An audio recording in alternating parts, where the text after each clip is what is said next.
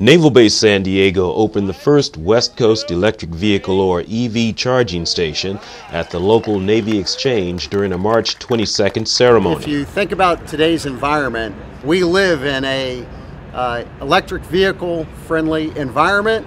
We're in an electric vehicle friendly state, and it just makes sense that aboard Naval Base San Diego, one of your largest surface Navy bases, we're introducing our first electric vehicle charging station.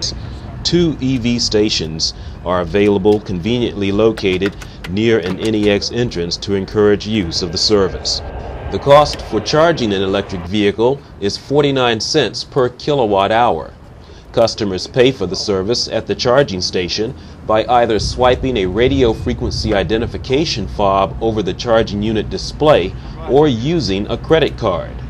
The NEX is planning to open its next EV station at Naval Base Coronado and another at the U.S. Naval Academy in Annapolis, Maryland in 2014 to complete the pilot development.